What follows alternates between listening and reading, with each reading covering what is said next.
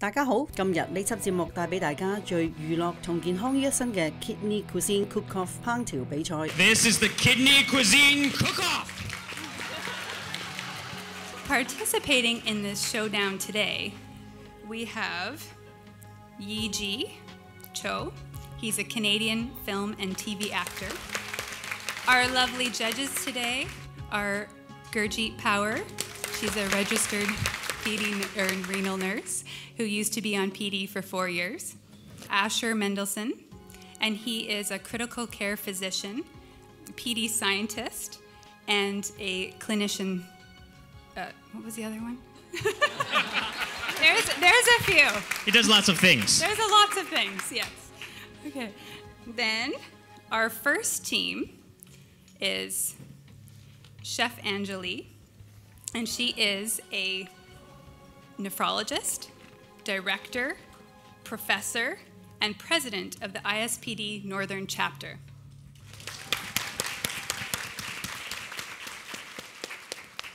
Next to her, we have Jeff Pearl, who's a nephrologist, and he also has lots of things behind his name, but we don't want the session to go too long.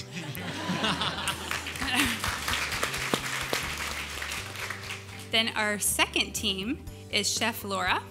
She is a registered dietitian. And we have Angie Chen, who is her sous chef, who is a registered dietitian.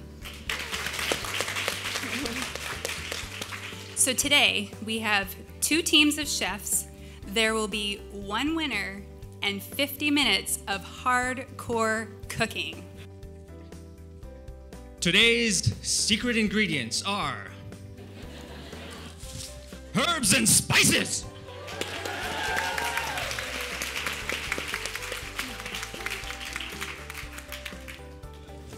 Chefs, using these flavorful ingredients, you have 50 minutes to make 2 dishes. The foods that you make need to comply with the PD guidelines.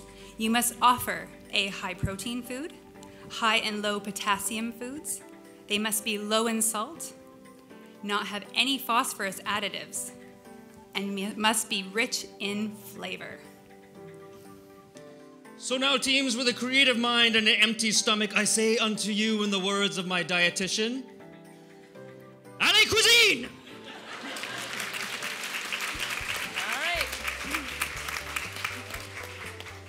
The first thing that the chefs are doing is rushing over to get the ingredients. All right. They're rushing. I hope nobody gets elbowed in the face on the way over here. This is very dangerous. I'm sure we're violating some insurance thing right now. Come on, Auntie. All right, here we go. There's lots of herbs and spices here to choose from, and they've picked their weapons of choice for the day. Perfect. So on that table, there is a variety of spices. There's cinnamon, turmeric, cayenne, cumin, oregano, nutmeg, basil, cilantro, dill, just to name a few. After all, they say that variety is the spice of life. So each person's diet for PD can be very different, and the recommendations that we dietitians make will depend on the person's blood work, how much they're eating, their beliefs about food. The main topics that we'll talk about today in Kitchen Stadium are protein, phosphorus, potassium, and sodium. Go.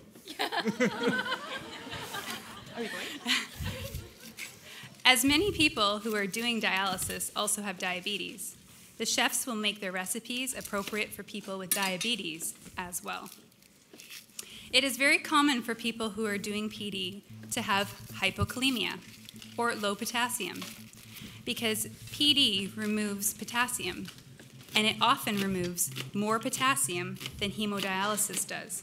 Half-cup servings are typically used to determine if a food is high or low in potassium. A very high potassium food has more than 350 milligrams of potassium per serving. A high potassium food is 201 to 350 milligrams per serving. A medium potassium food or beverage is 101 to 200 milligrams per serving. And low potassium is less than or equal to 100 milligrams of potassium per serving. Judge Gurjeet, what are some of the high and low potassium ingredients that you see the chefs are using today? Well, I see a bowl of avocados on Chef Anjali's table over there, and a whole lot of potatoes on Chef Laura's table over there, both very high in potassium. Some of the low potassium foods I see are the onions, the green peppers, the red peppers, and the cucumbers. Here's a little known fact about potassium as well is President of the United States, I am. POTUS, I am, potassium. A for effort. Chairman, don't quit your day job, whatever that is. Chef Laura is preparing some potatoes. The potassium content of a potato depends on how it's prepared. One medium baked potato with the skin on contains approximately 920 milligrams of potassium. Thank you. And 1/2 cup serving of double-boiled or soaked potatoes contains only approximately 200 milligrams of potassium. Some vegetables are low or medium potassium when they're raw, and they're high potassium when they're cooked. So not everyone, though, on PD can unfortunately eat as much potassium as they like, though. There are still some individuals who need to limit high potassium foods. Take this all with a grain of salt. I mean pepper. Chef Anjali, it looks like you've been adding bell peppers, garlic, cinnamon, turmeric, and salt. Did someone say the S word? I thought I heard the S word. I thought this would be a no-no. However, she is only adding a small amount of salt, and when you calculate how many milligrams of sodium there are in each serving, it's minimal. When you're doing dialysis, if you eat too much salt, this can cause high blood pressure, swelling, make you feel more thirsty, and then you drink more water, which needs to be removed with stronger PD solutions. This serving is 1/6 of the recipe, and that amount of sodium per each serving is 116 milligrams, which is still low in salt. That's why label reading and paying attention to the portion sizes are important. Sometimes food labels can be misleading and make it seem like the food item is low in salt because they are listing a very small serving size. Let's say there are 100 milligrams in a 10-gram serving of food. But if you eat the entire bag of 100 grams, you'd be consuming 1,000 milligrams of salt. This wouldn't be low in sodium at all. It looks like Team Laura has added some chopped fresh dill, oregano, garlic, and lemon zest to the bowl to make some marinade for her chicken. Chef Anjali is making a vegetarian dish and using chickpeas. One of the things that we look at with the PD diet is phosphorus. And it's very common for people who are doing dialysis to have high phosphorus levels. Chef Anjali is making a vegetarian dish today, and it typically has more potassium and phosphorus in it compared to other meat dishes. If your kidneys aren't working well, vegetarian dishes can still be a good choice, but I just recommend speaking with your dietitian about how often you can include these dishes. Chickpeas, lentils, dry beans can have a bad reputation because the amount of phosphorus they contain.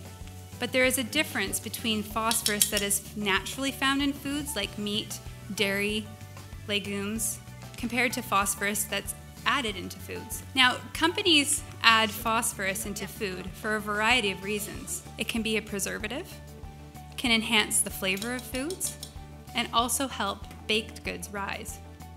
The problem is that these phosphorus additives are extremely bioavailable, which means you absorb almost all of the phosphorus. Animal phosphorus, like meat, dairy, you absorb approximately 40 to 60% of it.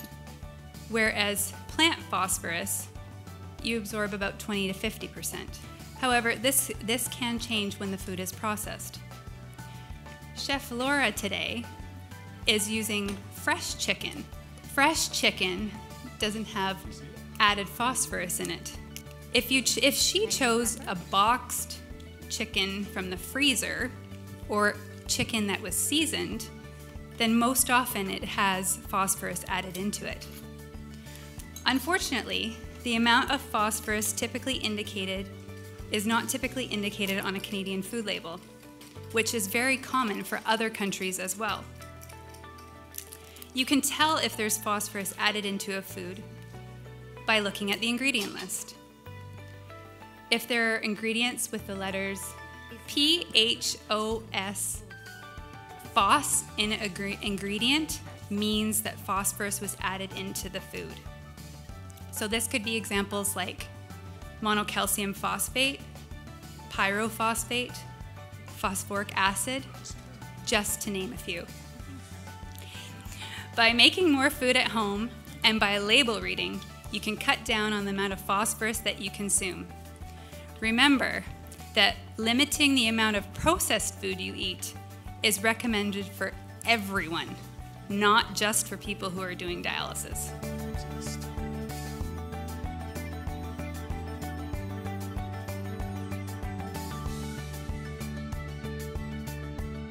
Look at the skill with which our master chefs are doing that. There, we've got some guacamole going. It looks like right there.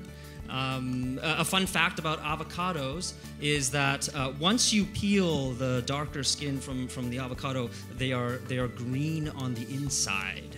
And it makes preparing them that much more of an exact science. You really must be a master chef like these people to be able to prepare avocado due to that exact reason, the greenness of it. There is a frenzy of kidney cooking going on right now. Look Chairman. at that.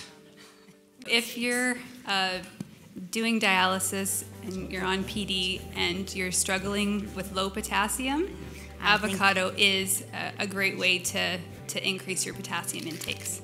Chef Laura's adding quite a bit of elbow grease over there to the onions. We're worrying about making up our jicama salad. Just look at the way Team Anjali is developing the flavors in that pot there. You can almost see the flavors floating out of the pot. Developing flavors is as critical as any Iron Chef knows. The more you can develop flavors inside your meal there, then the more flavor development you get. And that's right, Chairman. We're going to be judging these chefs based on 4 different criteria. We're going to be judging them based on flavor, creativity, presentation, And they must comply with the PD guidelines. The most important judgment of all. Team Laura, I see that you've mixed your dill and oregano in. How do you plan to balance those flavors out? I've never done that before. I plan to balance it very precariously.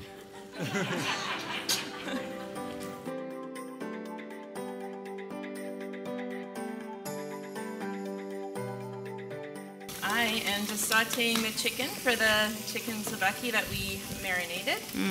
It's masterful how she's got the heat coming up from underneath the pan, and the pan is being heated up, and that heat is transferred into the chicken in that way that only Iron Chefs can do. And you can see that it is really actually developing the flavor, as you say. But Chairman, this cooking is for everybody, so not just the Iron Chefs, but everyone here can learn to cook just as well as they can. Absolutely. Everyone who's watched this show today can do it. Because the chefs are revealing their secrets to us as we speak. Look at that. We have passed the 30-minute mark, folks. That means, chefs, you have less than half the time remaining to complete your culinary creations. That does not mean, however, that we will accept half the tastiness. Give yourselves time to develop those flavors or risk dishonor in Kitchen Stadium today. We have something special for you folks today. This is the culinary curveball. Designed to throw our chefs off balance, but your flavors cannot be off balance, of course. Chefs, you will need to make a flavorful beverage in addition to your 2 dishes. The beverage must be low in sodium, free from phosphorus additives, and ideally low in sugar. Whatever. We are making a lemon-infused water with thyme. Hi. And here is some thyme. We have so much. Yes. Oh, okay, bueno. Chef Jeff, it appears time is on your side. No. No. Ah, that's so funny. Yes. Okay. I love it. Kidneys help to keep the right amount of fluid in our bodies. If somebody needs dialysis because their kidneys aren't working well, the amount of fluid that they drink is very important. If they drink too much fluid, it can cause things like swelling, shortness of breath, high blood pressure, and they may need to use stronger PD solutions. If they do not drink enough fluid, dehydration can become an issue, and they may feel dizzy, have muscle cramps, or other symptoms. If you are doing dialysis and you're not sure how much fluid you should be drinking each day, speak to your healthcare team about how much is a good amount for you to drink every day. Some people may think that certain foods are taboo for people who are doing dialysis, but there's only one food that I would say never ever to consume. Starfruit, or carambola, is the only food or beverage that would never be included in this battle. One way to recognize this fruit is that when a starfruit is cut, it is in the shape of a star. So starfruit has a neurotoxin, and it is poisonous for people whose kidneys are not working well. Symptoms can include uncontrollable hiccups, confusion, vomiting, muscle weakness, seizures, coma, and even death when starfruit is ingested by somebody with kidney failure. We strongly advise that people who are doing PD or have a lower kidney function avoid consuming starfruit, its juices, and any products that have starfruit in it. So ask your dialysis team or nephrologist if you have questions about starfruit. Chef Jeff, are you chairing the session on technique failure? What we have here is a technique failure.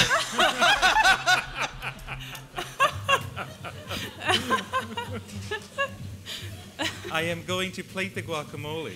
And so it's always important to garnish with things that are in the ingredients. So if you've used cilantro, use cilantro as a garnish. If you've used lime, use lime as a garnish.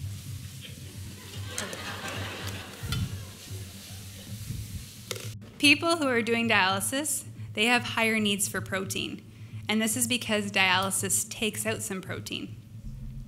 If a person does not get enough protein, they're at higher risk for malnutrition, infections, poor wound healing, so I guess maybe Jeff needs some more protein, and they're at a higher risk for hospital admission. Some ways to include more high-protein foods, and dietitians are great for this, but just a few examples, would be including a source of protein at each meal, adding tofu to smoothies, soups, or a stir fry, add an extra egg to homemade French toast, pancakes, or waffles, have cottage cheese with fruit at breakfast or for a snack, and adding meat or poultry to homemade salads, pasta, or rice. Jill, what are your thoughts on protein supplementation? So great question. So I go with the philosophy of trying to do food first, and then if you're struggling, then we can look at things like protein powders, protein bars, and nutrition drinks. It looks like the chefs have started to plate their dishes. As we all know, presentation accounts for 5 points from each judge. We will be expecting only the highest caliber presentation from our chefs today. The recipes that the chefs have made here today, they're great options for batch cooking. I don't know about everybody else here, but there's certainly days where I do not feel like cooking. But if you're prepared and you have food in the freezer or the fridge, this can help minimize the amount of high sodium and phosphate-ridden processed foods that you eat. There is Chef Jeff lightly sprinkling on some more herbs and spices. As you know, we want the secret ingredient today to be the primary focus of the dish, and Jeff is ensuring that we have enough herbs and spices on the dish in order to make the herbs and spices really shine. Now, if the audience will kindly imagine a large gong sound in their own minds. Gong. our chefs have completed their meals. Well done, chefs. A big hand of applause for the chefs for what they've done today.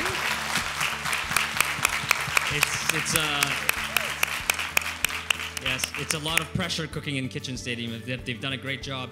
Chef Anjali here, what have you made for us today here? So, what we have is a Moroccan chickpea stew and a guacamole. Elaborate. Can't wait to try it. What was in the guacamole? The guacamole was a delicate balance between avocados, freshly picked lemons. Meyer lemons are the best. And no, limes. And tomato and onion, red onion. Prepared to be outstanded by our guacamole. Well, we'll see about that. And you know what they say, when life gives you avocados, make guacamole.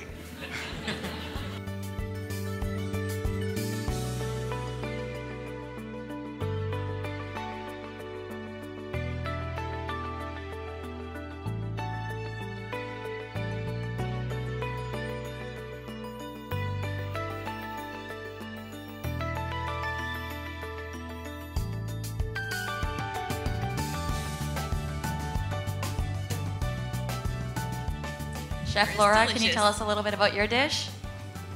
What we made here is a chicken souvlaki with a cucumber salad. And our chicken souvlaki has a little bit of a twist. We wanted it to be higher potassium. So instead of putting the souvlaki with the typical pita, we swapped it for some roasted potatoes, so that will increase the potassium content. And the other thing we made is a carrot and jicama salad. It's from Davida. It's nice and refreshing and light, and it's perfect for warm, sunny days.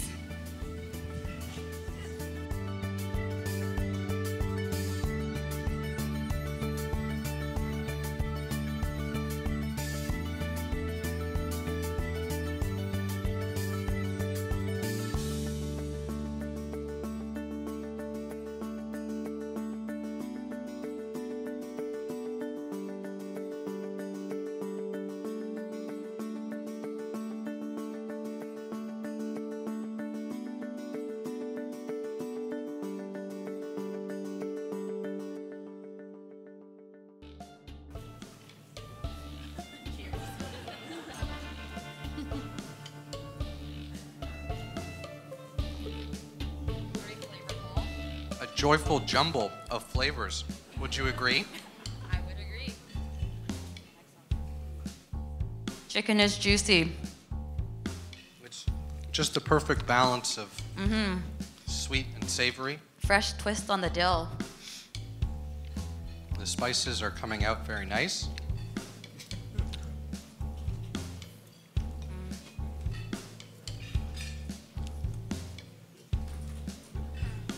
Shall we try the other dish? Mouthful of flavor. Go ahead. Oh, we have to drink the water, the flavored water first.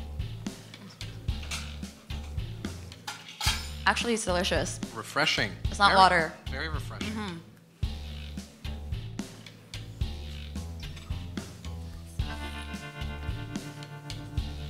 Presentation's fantastic.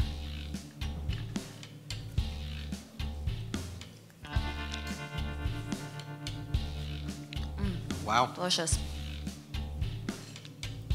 The zesty flavor. Just the right balance, I think.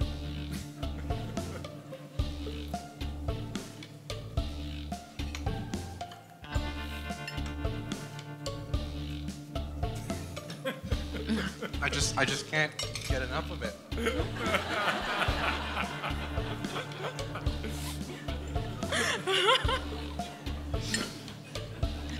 Second helpings are welcome.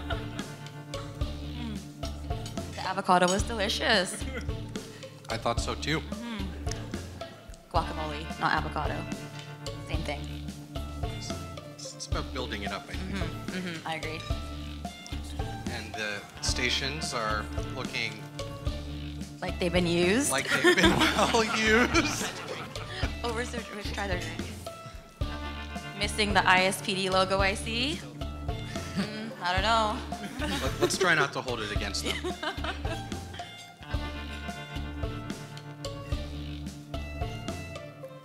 Lemon water. It's delicious. All right. So now that the judges have had a chance to try out the food, we do, because it's so close, I think the judges are having a very difficult time deciding. Is that right? I think we're just gonna step off stage for 1 second. Oh, and well, confer. yes. Should we take the food with us? We'll have to deliberate. We're asking the audience to help us with the judging today. By show of how much noise you can collectively make. Who do you think should be the winners today? Let's vote for Anjali and Jeff.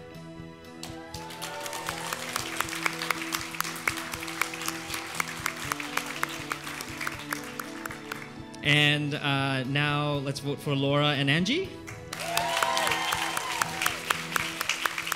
Okay, we'll have to deliberate with the judges. Deliberate. Lemon. Drink, yeah.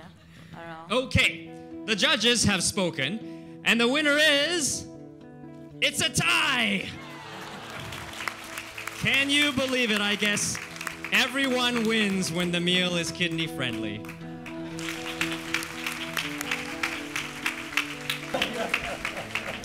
Oh my God, that is not even funny. That is not Actually, funny. Asher, No. you should say that. You should say, aren't you That's happy you're not not doing the even session technique funny. failure? Then Anjali and I...